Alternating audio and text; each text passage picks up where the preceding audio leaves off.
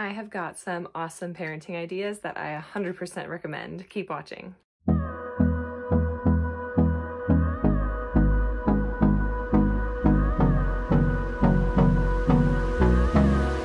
Hey guys, welcome back to Limabean Living. If you are new here, my name is Emily. Welcome to my little motherhood channel where I take care of all things mom.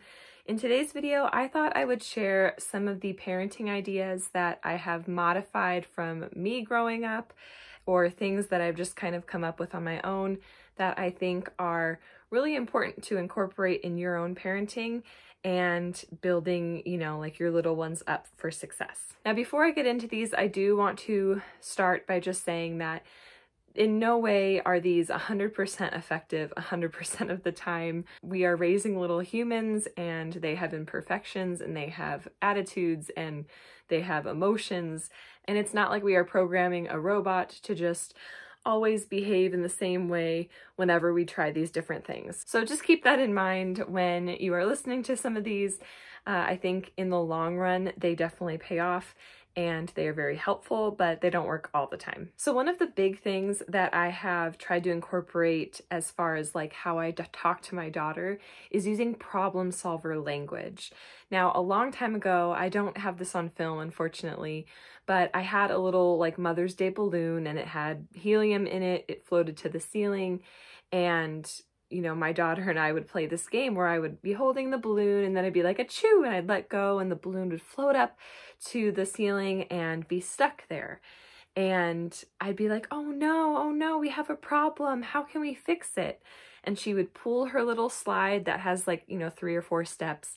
And she was just tall enough to reach the ribbon, pull it back down and hand it to me.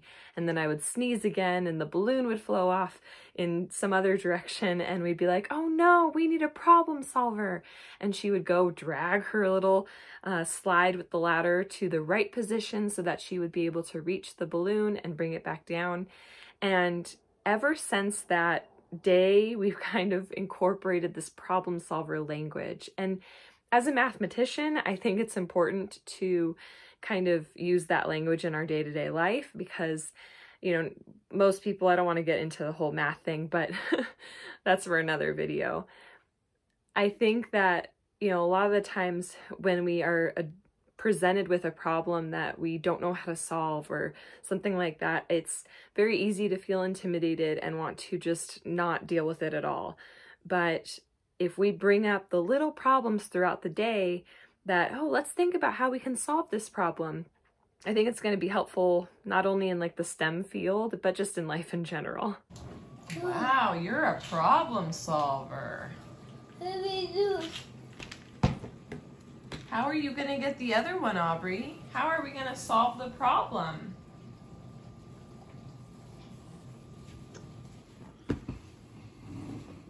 That's a good idea.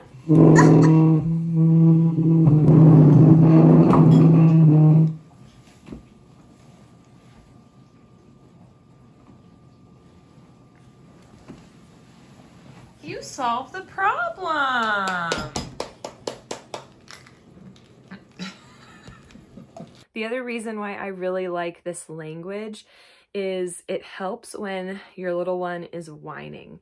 So if you are always using this problem solver language, then if they are having like a little episode of whining, there's been a few times where it's worked very quickly for me and sometimes not so quick.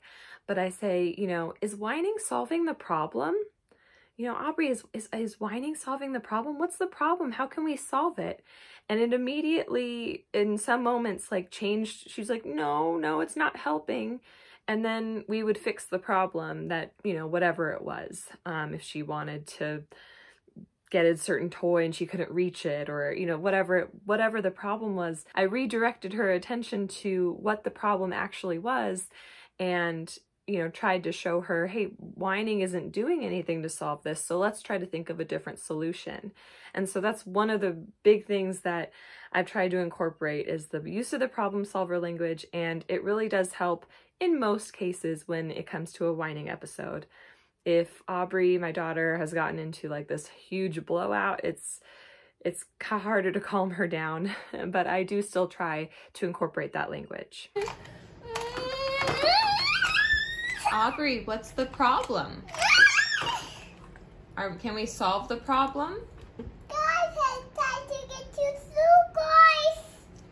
Time to get to school. Okay. Time to get to school. Aubrey, look at Mommy. Did you solve the problem? And did whining solve the problem? No. No. What solved the problem? Happy fix a problem. Another type of language choice that I have modified from when I was growing up is saying good choice and bad choice. So when I was growing up, my mom would always say bad business if we did something that was not, pleasing to her, or, just it wasn't a good behavior to have. And I liked that because it wasn't saying like bad girl or bad boy. Our children are made in the image and likeness of God. They are made to be good. And I don't want my daughter feeling like she is a bad person, a bad girl. She is a good girl, but sometimes she makes bad choices. And I have really tried to help her identify what is a good choice and what is a bad choice. So one time, for example, when we were at the park, she would pick up the wood chips and she'd throw it like at a projectile that it was not, the best to do in public where there's other kids around, or, you just don't want them throwing the wood chips out. So instead I said, Aubrey, that's a bad choice. And I said, here's a good choice. If you want to pick up the wood chips, we just drop it. And I tried to give her that option so that she could still pick up the wood chips, but when she wanted to let them go, she could make a good choice by dropping it instead of making a bad choice and throwing it in someone's direction. And because I use this phrase or these phrases so often, she identifies good choices and bad choices. So if we're on a walk and she sees like dog poop, she's like, bad choice, puppy. Or, if someone were to hit her like in the playground, she'd be like, so-and-so hit me and that's a bad choice. And so it's nice to be able to see her identify there are, good behaviors and bad behaviors. And even just the other night, I wish I had filmed it again, but I don't, break out my camera all the time to capture these moments. I had cleaned something up and she's like, good choice, Mommy. Now you can get a candy as like a reward. And I do give her some treats here and there. I try to teach her, in addition to good choices and bad choices, there's good consequences and bad consequences. And so I just try to be very repetitive in that so that she learns the difference between, her actions and the effects of her actions. Another parenting idea that I really like is asking my daughter if she would like my help when she's cleaning up a mess or with a task that she might have some difficulty with. And I do this specifically because I think it's a good quality to have for yourself. So like if I go to someone's house, it's a good idea for me to ask them, hey, would you like some help? And it's demonstrating that for her. And similarly, sometimes when I'm doing a task or I'm cleaning up or I'm baking, she'll come up and say, do you need my help, Mommy? And so it's really teaching her that when we have a task that is either favorable or unfavorable, it's polite to ask someone if they need your help, and it helps avoid unnecessary tantrums. So if I were to just say, you need to clean up your toys, clean them all up, and then I just sit back and do nothing to help, or I go and do something else, my daughter is more likely to experience some type of a tantrum because she doesn't want to do everything by herself. And so if I'm willing to help, it makes the whole experience a little bit more enjoyable and quicker. If there is a task, however, that I would really like for her to do by herself, I slightly modify my language. I ask her, would you like some help, or can you do it all by yourself? And this gives her, her little tiny 2-year-old, 3-year-old voice, the ability to say, no, I can do it by myself, and she can go ahead and clean up her mess or whatever. But if she would like some help and, I want to avoid an extra unnecessary tantrum, then I can go ahead and help her if she really needs it. For the most part, recently, I have been using this phrase when I'm asking her to begin our prayer. So being Catholic, we start our prayers off with like the sign of the cross. And that is something that she, I know, can do by herself. And sometimes she's just not in the mood to pray or not in the mood to say grace. And I'd really like her to, participate with our family when we're saying grace. So I ask her, would you like some help to do the sign of the cross, or can you do it all by yourself? And sometimes she resists, but other times she's like, no, I can do it by myself. And then she'll actually make the sign of the cross without me having to help her. I think another parenting idea that is very useful and sometimes hard to remember is when you don't want a no for an answer, don't give a no as an option. So if I want to change my daughter's diaper, I won't say, hey, can I change your diaper? Because that leaves the answer up to be a no. And then if you really need to change your daughter's diaper or your child's diaper, then you kind of rejected their response of, no, I don't want my diaper changed. And so if no isn't an option, don't make it out to be. So instead, for me, sometimes changing Aubrey's diaper, we're still kind of potty training, and that's a whole nother story. But I have to change her diaper, and sometimes she won't let me change her in a certain location, but I let her pick where she wants her diaper changed. So I say, oh, Aubrey, would you like your diaper changed here or there?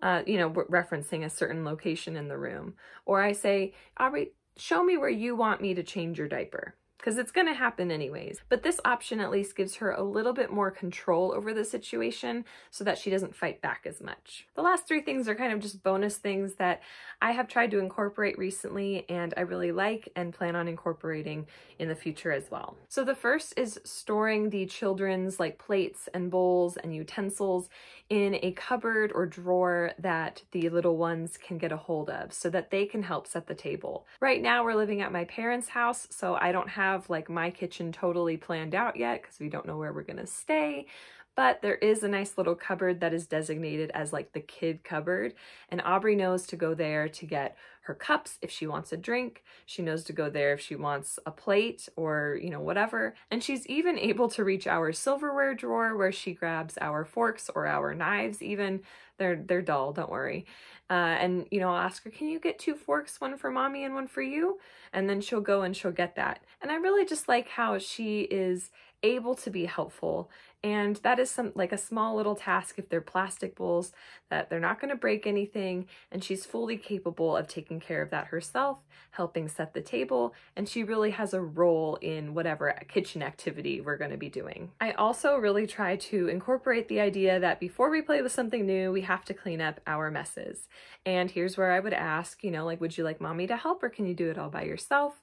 Or just, would you like some help cleaning up this mess so that we can play with this other toy that you want to play with? In doing this, I've noticed that Aubrey likes to keep things tidy, and it does make it a lot easier at the end of the day because most of the messes have been already addressed and cleaned up, and we just have a small little, most recent activity mess to clean up before it's nighttime. Not to mention, it creates a really good habit for her because then she won't be creating disasters that never get cleaned up. And the last little parenting technique or idea that I really love incorporating and I think is really beneficial for the little ones is incorporating music or some type of song when you're cleaning up or doing an activity. If you have a smart device like the Alexa system, you can go ahead and use that to play some music. And specifically, one of our favorites is the cleanup song, or going on a bear hunt is also just a fun activity. It doesn't need to be associated with cleaning up. And sometimes just having that music is really beneficial. I know that for me, I'm always in a better mood cleaning up if I'm listening to music rather than just having nothing. And so even if Aubrey doesn't want the device to sing the cleanup song, sometimes she wants me to sing it. And so I will sing a cleanup song that is similar to that one, or I'll make up my own and just try to make the whole experience a little bit more enjoyable. So these are just some of the main ideas that I've incorporated in my parenting so far that I really like for my little toddler. Obviously, it's going to be different when she gets to be a teenager and beyond, but I think starting young is going to be very helpful, and we can use the same type of language or ideas, at least, in how we talk in the future when she grows up. Let me know if any of these ideas are new to you or you like how they've been modified from maybe an experience that you've had growing up down below in the comments. Don't forget to subscribe if you guys are new. I'd love to have you stick around and check out all of my motherhood content. I pretty much cover it all because there are so many roles that a mother has to take on. Don't forget to hit that like button, and I'll catch you guys in the next one. Woohoo! You've made it to the end of the video. If you didn't know already, every Monday and Friday, you can find motherhood and lifestyle content on this channel. And since us moms have to do it all, That may mean yummy recipes, easy DIYs, mom hacks, cleaning and organization, or just a combo of everything. Please know that you are loved and you are made for greatness, and I will catch you in the next one.